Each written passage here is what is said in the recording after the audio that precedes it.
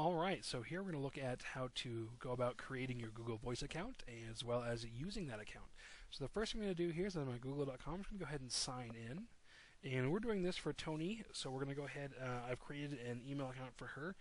This is just a Gmail account, so tony.vegan.curry. And this will, of course, be your email address.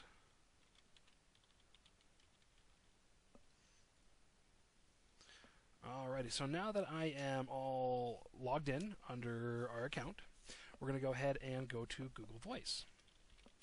So I'm trying to search for it, but the website is just Google Voice, www.google.com/voice. And you can see it right there. Google.com/voice. Or just run a search for it, and that's the link we want. So you have to be living in the U.S. for this to work. We all are, so no issues there. And you must accept the terms of privacy policy. And I'm doing this for Tony, so I'm going to obviously accept those. Now, you do not want to port your mobile number. That's something you can do later if you like, if you get into this and decide you really like it. But for now, it's also going to cost you I think $10 to do that, as well as could incur an early termination fee from your cell phone provider. So do not do that. You want a new number. So new number. Alright, so this has to be the forwarding phone, most likely your cell phone, or whatever landline you're going to be used when doing this. And that number cannot be tied to any other Google Voice account, so I couldn't put in my number or anything like that. So I'm going to go ahead and put in Tony's cell phone number here. And let's see here. So it is 520-903-8842. And that is her mobile number, so you want to make sure you note that. And go ahead and continue. So it's adding the forward phone, and now it's going to, when I click call me now, it's going to call her phone number, her cell phone number, and when she answers, she's going to have to type in that code, 10. You're going to get a different code. She has to type that in. So I'm going to go ahead and hit call me now and have her answer that, and when she does, you'll see it go right through.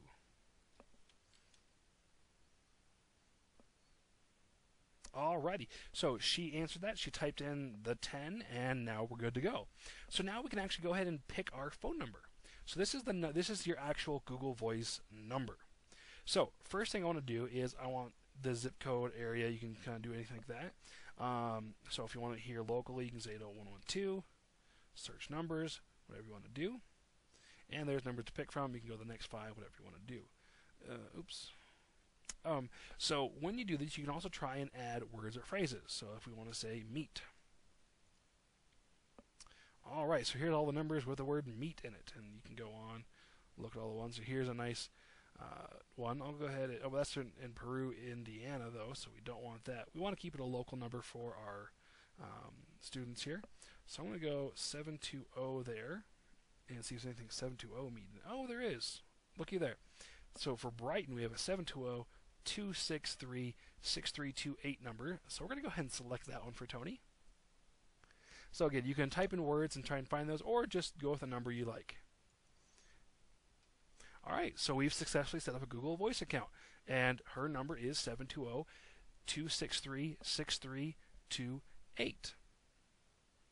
Alright, so now we have our Google Voice number, and let's go ahead and click Finish. So now this is the Google Voice page. Close out of that for now. And you can see we're still logged in as Tony up here, and we have our Google Voice. From here, we can call and text numbers, as well as from your Gmail account, and I'll show you that one here in just a little bit. So from this account, if you want to call somebody, just call, type in that number, and you're going to connect with something. And what this does is you don't actually call through the Google Voice website. What it's going to do is if I say mobile and I say connect, it's going to first call Tony's cell phone.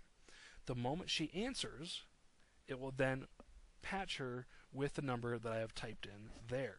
So it'll first call you and then connect you with the number that you typed in. And that's if you're using your cell phone. However, if you don't want to use minutes, we can actually use our Gmail account. Now this is why we really want to use Google Chrome. So I'm going to go ahead and open up a new tab here, and let's go to Gmail, mail.google.com. So I'm already logged in, so I was just logging her straight into Google. So here, oh, she has no friends, but that's okay. We're going to go ahead and call somebody. Looks like I need to download the voice plugin, and you're going to have to do this the first time or anytime you're on a new computer. So let's go ahead and do that.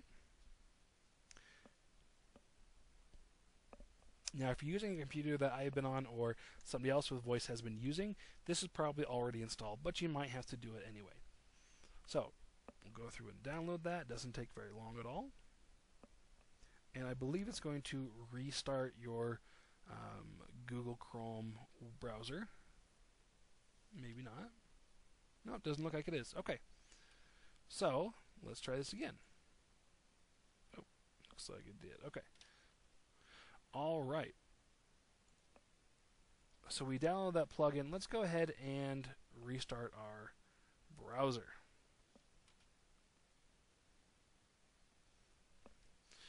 Okay, and let's sign in. So go back to Google.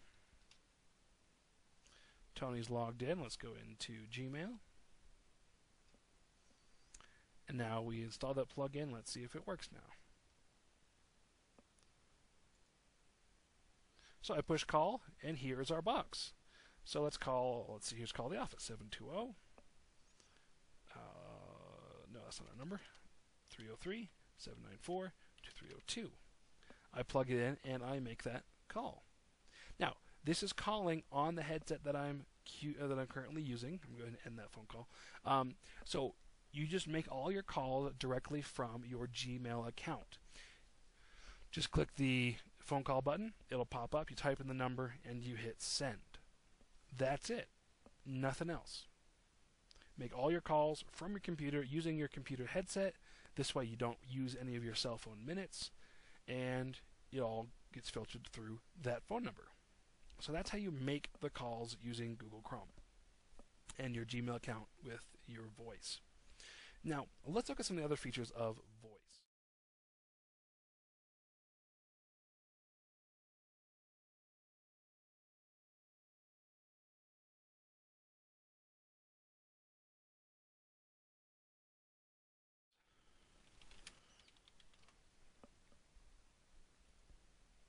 I'm already logged in, so it's going to go straight to my account.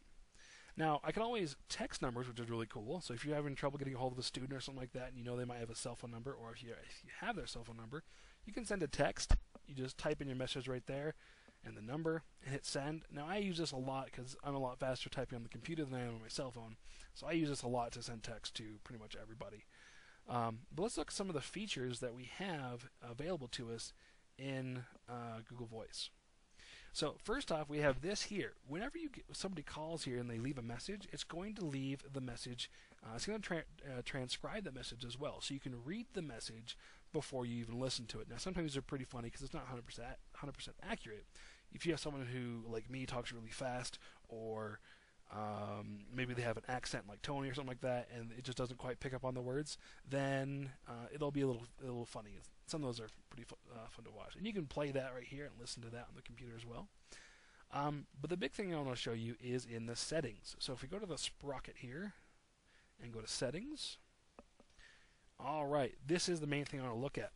So forward calls to. This is if somebody calls that number, 720-263-ME, if somebody calls that number, then this is what, right now, it's going to forward that phone call to Tony's cell phone. Now, if we don't want that, because we don't want her ringing her cell phone, we can take that off and instead go to Google Chat.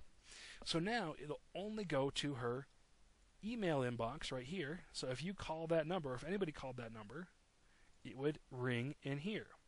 And you'd get a little pop-up down here in the corner of your window that says, so-and-so's calling, do you accept? If you do, it will take you right into here, and it'll go through. Now, one note on that. If your email is not open, it will not ring. So your Google Chat must be open, or sorry, your Gmail account must be open for it to ring there. So what I do in Chrome here is I just right-click this tab, and I pin it. So it gets really small up there, and I don't even notice it's up there anymore. And then if anybody calls me, it'll go right to there, and I'm good to go. So, and you can also add more things, and you can forward it to both phones. So it'll ring both the cell phone and the Gmail account, however you want to do that. But again, I don't like going to my cell phone, so I just run it to Google Chat. Now, actually, I kind of lied there. I do have it go to both, because what I do is I go over here to the calls button. I'll go back to the other one. I go back to the calls one. Now, I suggest you take call screening off, only because if you leave it on, then they will have to say their name if you select that. But it can be useful if you do leave it on. Basically, what this does, if you do have call screening on, it reverts back to a 1995 answering machine. So you can pick up the phone and answer the phone, but not answer the call. Instead, what's going to happen is you're going to be listening to them leaving you a message. And you can push, I believe it's number 2, I don't remember what it is. You can push a number, and it will answer the call, just like the answer machines in 1995 when you could do that. So that is a useful tool. Caller ID, you can display your Google Voice number or the caller's number. I played this back and forth. When it's displayed my Google Voice number, if it rings on my cell phone, if I see my voice number, then I know somebody's calling my voice number, so it's probably a student, and I do or don't answer depending on day and all that sort of stuff. Or you can display the caller's number, if you want to see that. Outgoing caller ID. So this is if I text a Google Voice number from a phone. So you're texting from your forwarding phones. What's it going to show on the caller ID? Will it show your mobile phone number or your Google Voice number? And that's just completely up to you. Do not disturb, missed calls. You can all do that however you want. It's all pretty optional. So now the voicemails and texts. Let's go back to that. This is something which I actually think is really cool. Is by default, Google Voice is going to override your standard voicemail. So now that I've created this phone account for Tony, she no longer has her AT&T voicemail. Now, you can turn this off if you wanted, but I actually really like it, because what I do is I record a bunch of different greetings. I have one for my mom, one for my brothers, one for my friends, one for numbers that it doesn't recognize, and so on and so forth. So that way, depending on who calls me, they get a personalized voicemail greeting. I do this because I'm kind of a jackass and I think it's hilarious. But you can have personalized greetings for whatever it is. So if a number calls in that I do not recognize as a contact, then it's most likely going to be a student or something like that. So then there's a professional greeting that will greet them. But then I create all the different greetings for everybody else. When you get a voicemail, select this. It'll email it. So you saw the transcribed recording. That will also be sent to your voicemail. So you don't ever have to actually go to this page. Forward text messages. So this is something you can do. It'll forward the text, and then you can also forward the text to your cell phone if you want to do that as well. And then you can set up a voicemail pin as well. And Tony, she'll need to do that when she reads or watches this. Alrighty. So that's it about for these ones. If you have any questions, let me know. You can go through, set up groups and circles, and this kind of goes back to the voicemails. So your anonymous callers, the ones that you don't recognize, you can set up a personal voicemail greeting for them, for your friends, your circles, whatever it is. Now, there's a billing thing here, and don't worry about that, because all calls in the U.S. are free. All calls to and from the U.S. are free. So you don't have to have any credit in there. This is for international calling. The only time you need money is for international calling, and they have the rates down here. You can type in a number and look at the rates. So you can do that for international calling. It might be cheaper than your cell phone or something is, so it might be something to look into. Your account is simply that. It's just your account. It's all set already. You might want to double check it though. Call widgets. This is something only if you need, or if you have your own website. None of us do for work, so you don't need to worry about this if you don't want to. Or if you do, let me know and we can discuss that outside of this. I believe that's about it. The only thing I didn't mention that I can think of is forwarding. Okay, so I lied here. I just noticed it says activate Google Voicemail on this phone. So until you click that link, your traditional voicemail will stay standard. It's not until you activate Google Voicemail on the phone that it will override your account. So I clicked that. I really like it. And if you do activate it, you can always cancel it if you want to try it out for a little bit.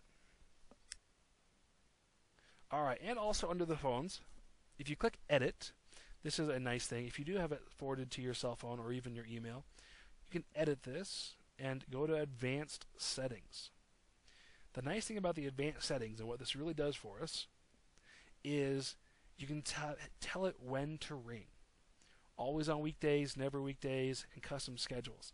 So what I do is, if you're going to be using this for work only, I would use a custom schedule. You want it never on the weekends, unless you're working weekends for some reason. And on the weekdays, use your custom schedule. Now, as this says, do not ring the phone. So what I'm going to say is, do not ring my phone between midnight and 8 o'clock. So in that range, this will not ring. And also, do not ring the phone between 4:30 and midnight. So that way, the phone will only, if somebody calls this voice number, it will only forward that call between the hours of 8 and 4:30. It will only call my cell phone, or in this case, Tony's cell phone, between the hours of 8 and 4:30. So that if anybody calls outside of the normal work hours, it will not be ringed. It'll go straight to voicemail, and I can answer that and deal with it the next day. And then if someone, you can ask this one as well, which is kind of neat. If you have more than one forwarding phone, say a landline or something, if it rings your cell phone and you don't answer it, it can ring a different phone before going to voicemail, or it can go straight to voicemail. So if I go ahead and save that, so now it's forwarding to her cell phone between 8 and 4:30. She can take that off if she wants to, and also forwarding it to her chat or her email account over here. One last thing that I wanted to mention, and this is for Google Chrome only, for using the Google Chrome internet browser, which I highly suggest, is you can download what's called the Google Voice extension. So let's look at that.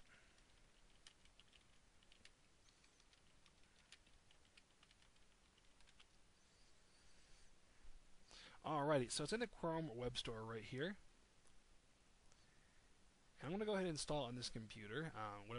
Whatever computer you're working at, I suggest you install it. So it's the Google Voice extension. You can just run a search and it'll pop right here. And I'm just going to go ahead and add it to Chrome, and we'll see what it does. So basically, what this does for me, I'll go ahead and close out of that. I can actually just close this whole tab. I don't need it anymore. Regardless of what website I am at, I have my voice button up here now. So if I go over here, and let's say we are playing around on school, and we're in here, and we're doing work or whatever, right now the little one up here in the corner tells me that I have a voicemail. So I can click on that, and I can read it and listen to it from this button without ever having to go to the voice page. So by installing this into the Chrome browser, you actually never need that voice page unless you want to, pay money or things like that for international, whatever. But for just the basic functions, you never need the voice page. You can see and listen to your voicemails from here. You can also make your calls and send your texts from this plugin. So this is all I ever actually use. As long as your email is up in the corner, then when you call somebody with your with Google Talk, I'm going to set it to Google Talk. I call a number. I did it again, 303-794-2302. I call a number with Google Talk. I hit connect. It's first going to ring. It's ringing in my ears right now. And I can say answer right here. I answer that. It's going to call. It's loud in my head. Stop calling. So you can use this to make all of your calls and to send any texts that you want. So again, this is the Google Voice extension that you can install into Google Chrome. Definitely suggest using this. It's all I use. And if you don't remember the Google Voice website, you can just click on that and say, go to Inbox, and there you are. Alright, I think that's about it. If you guys have any questions at all, don't hesitate to let me know, and we can take care of it, whatever it is. Thanks.